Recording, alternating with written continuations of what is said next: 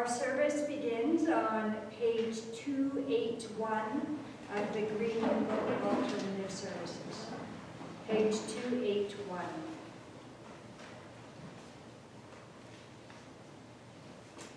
The Lord be with you. And also with you. Let us pray.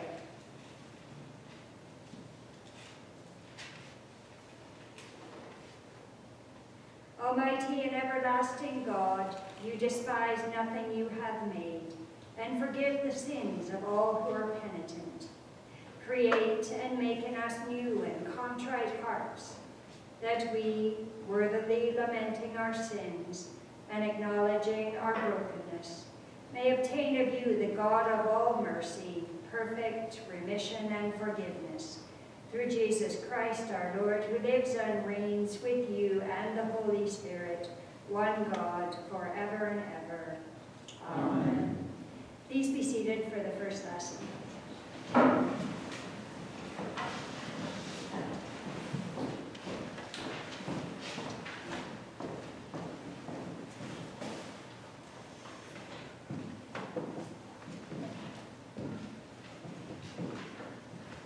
A reading from the book of Isaiah. Shout out, do not hold back, lift up your voice like a trumpet. Announce to my people their rebellion, to the house of Jacob their sins. Yet day after day they seek me and delight to know my ways, as if they were a nation that practiced righteousness and did not forsake the ordinance of their God. They ask of me righteous judgments. They delight to draw near to God. Why do we fast, but you do not see? Why humble ourselves, but you do not notice? Look, you serve your own interests on your fast day and oppress all your workers. Look, you fast only to quarrel and to fight and to strike with a wicked fist. Such fasting as you do today will not make your voice heard on high. Is such a fast that I choose a day to humble oneself? Is it to bow down the head like a bulrush and to lie in sackcloth and ashes? Do you call this a fast, a day acceptable to the Lord? Is not this the fast that I choose, to loose the bonds of injustice, to undo the thongs of the yoke, to let the oppressed go free, and to break every yoke? Is it not to share your bread with the hungry, and bring the homeless poor into your house? When you see the naked, to cover them, and not to hide yourselves from your own kin. Then your light shall break forth like the dawn, and your healing shall spring up quickly. Your vindicator shall go before you. The glory of the Lord shall be your rear guard. Then you shall call, and the Lord will answer. You shall cry for help, and he will say, Here I am. If you remove the yoke from among you, the pointing of the finger, the speaking of evil, if you offer your food to the hungry and satisfy the needs of the afflicted, then your light shall rise in the darkness, and your gloom be like the noonday. The Lord will guide you continually, and satisfy your needs in parched places, and make your bones strong, and you shall be like a watered garden, like a spring of water, whose waters never fail. Your ancient ruins shall be rebuilt. You shall raise up the foundations of many generations. You shall be called the repairer of the breach, and the restorer of the streets to live in. This is the word of the Lord. Thanks be to God.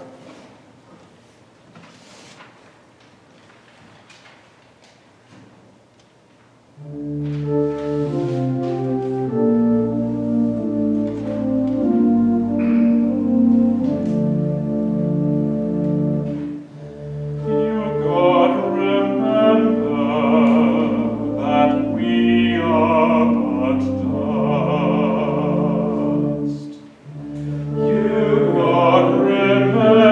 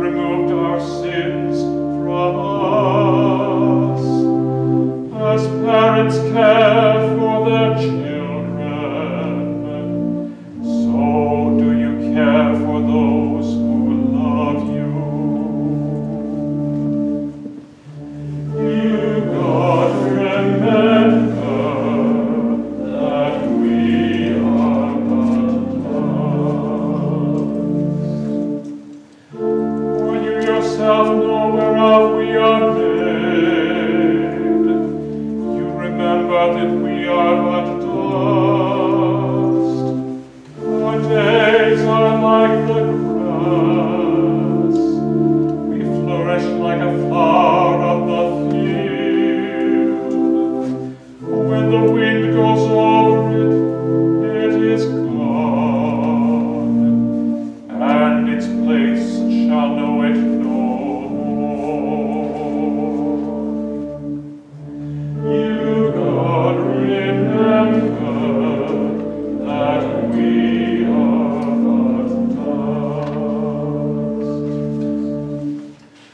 But your merciful goodness endures forever on those who fear you, and your righteousness on children's children, on those who keep your covenant, and remember your commandments and do them. You, God, remember that we are but dust.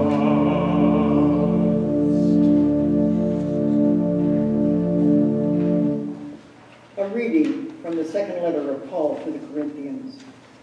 We entreat you on behalf of Christ, be reconciled to God. For our sake he made him to be sin who knew no sin, so that in him we might become the righteousness of God. As we work together with him, we urge you also not to accept the grace of God in vain. For he says, "At an acceptable time I have listened to you, and on the day of salvation I have helped you." See, now is the acceptable time. See, now is the day of salvation. We are putting no obstacle in anyone's way, so that no faults may be found with our ministry. But as servants of God, we have commended ourselves in every way, through great endurance in afflictions, hardships, calamities, beatings, imprisonments, riots, labors, sleepless nights, hunger, by purity, knowledge, patience, kindness, holiness of spirit, genuine love, truthful speech, and the power of God, with the weapons of righteousness for the right hand and for the left, in honor and dishonor, in ill repute and good repute. We are treated as impostors, yet are poor, and yet are true, as unknown and yet are well known, as dying and see we are alive, as punished yet not killed, as sorrowful yet always rejoicing, as poor yet making many rich, as having nothing yet possessing everything. This is the word of the Lord. Thanks be to God.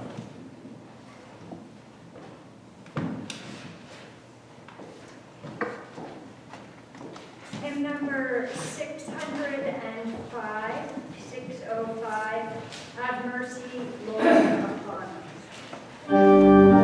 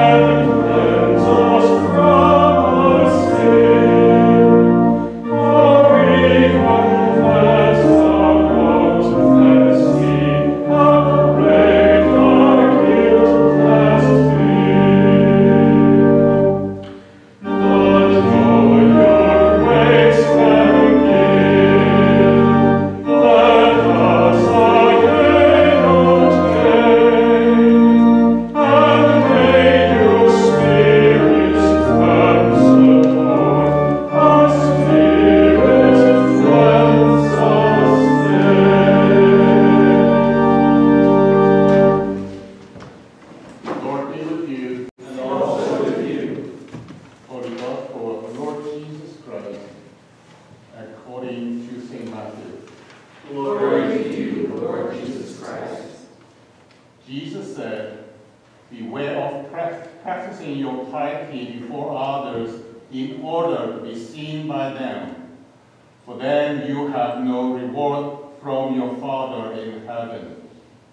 So whenever you give alms, do not sound a trumpet before you, as the hypocrites do in the synagogues and in the streets, so that they may be praised by others. Truly I tell you, they have received their reward. But when you give alms, do not let your left hand know what your right hand is doing, so that your alms may be done in secret, and your Father who sees in secret will reward you. And whenever you pray, do not be like the hypocrites, for they love to stand and pray in the synagogues and at the street corners, so that they may be seen by others. Truly, I tell you, they have received their reward. But whenever you pray, go into the room and shut the door and pray to your Father who is in secret. And your Father who sees in secret will reward you.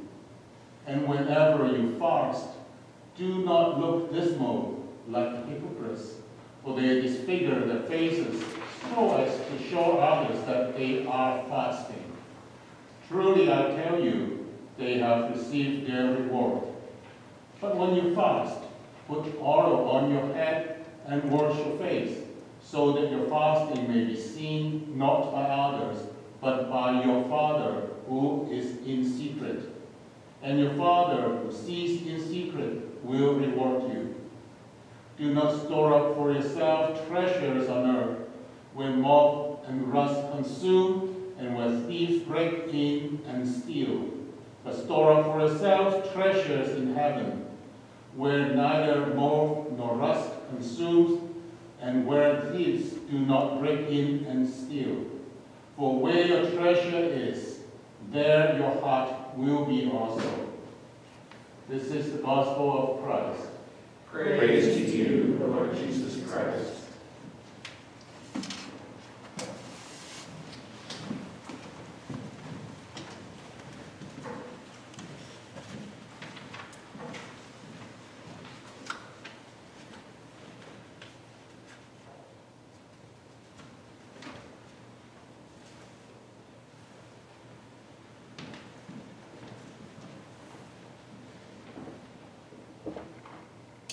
I speak to you in the name of God, Father, Son, and Holy Spirit. Amen.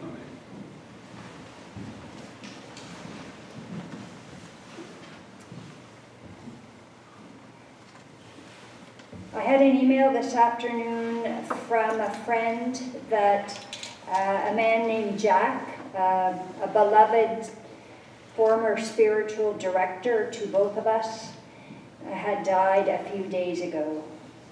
Jack must have been about 90, so his passing is not so surprising. Jack was a very gentle, loving, and above all, wise disciple. And my friend says that he might just begin to believe that the saints in glory prayed for us, now that Jack is one of them. One time when I was struggling deeply with an issue and unable to resolve it, no matter how hard I reflected upon it, Jack asked me, what do you suppose God thinks about your inability to come to a conclusion on this matter? And I can't remember what I said to Jack, but I remember what Jack offered me. God knows how we're made, that we are human, and God doesn't expect us to be able to figure everything out. Jack was paraphrasing Psalm 103, which we sang a few moments ago. God knows whereof we are made. He remembers that we are but dust. And to me, these are words of comfort.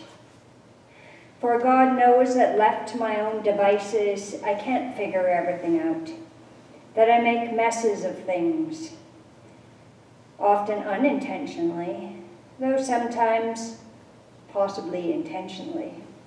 Sins of commission and omission.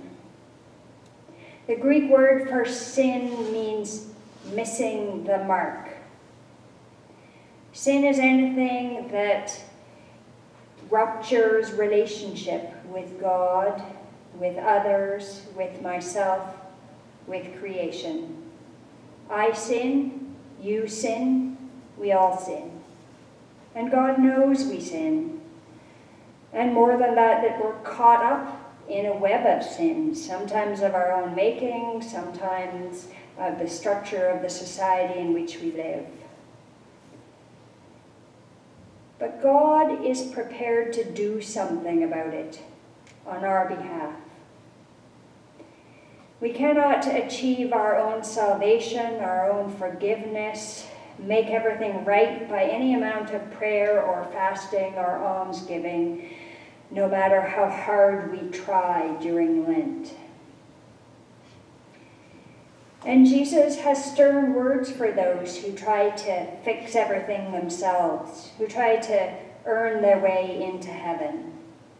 He takes on the religious elite, the Pharisees, who demonstrate, or at least try to, who demonstrate their goodness and their piety by announcing their large charitable donations or offering long prayers in public or looking glum when they're fasting.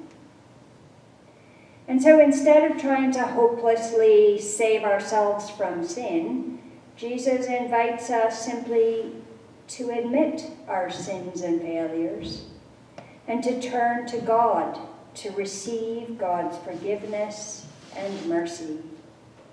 For salvation is God's free gift to us through Jesus' death and resurrection. As the psalmist says, the Lord is merciful and gracious, slow to anger and abounding in steadfast love. As far as the east is from the west, so far God removes our transgressions from us. As a father has compassion for his children, so the Lord has compassion for those who fear him.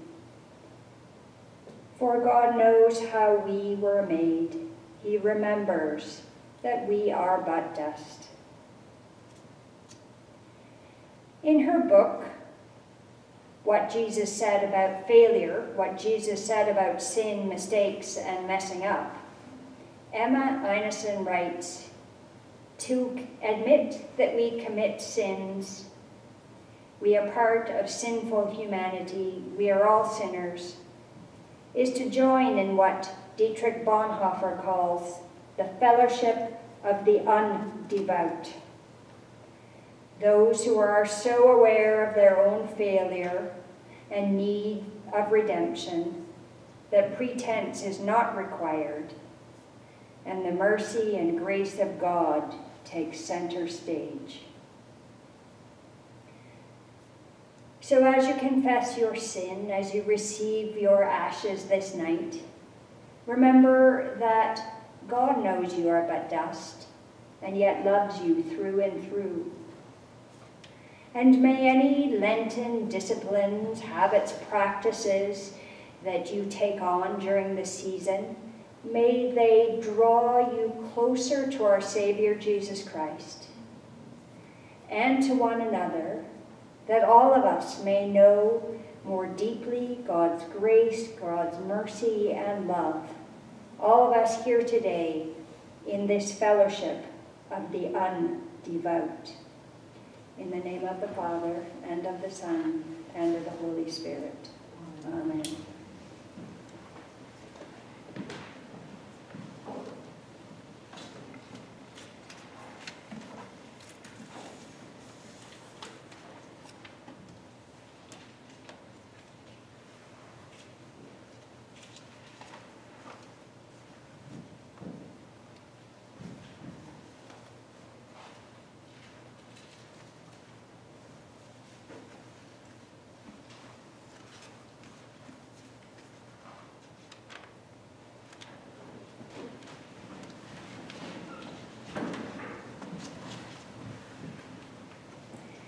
Dear friends in Christ, every year at the time of the Christian Passover, we celebrate our redemption through the death and resurrection of our Lord Jesus Christ.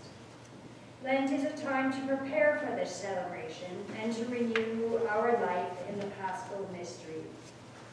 We begin this holy season by remembering our need for repentance and for the mercy and forgiveness proclaimed in the gospel of Jesus Christ. We begin our journey to Easter with the sign of ashes, an ancient sign speaking of the frailty and uncertainty of human life and marking the penitence of the community as a whole.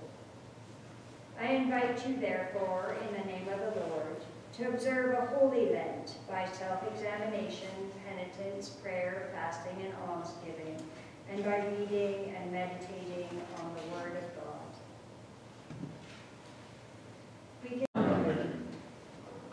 And now, may the God of mercy transform you by his grace, and the blessing of God Almighty, the Father, the Son, and the Holy Spirit be among you and remain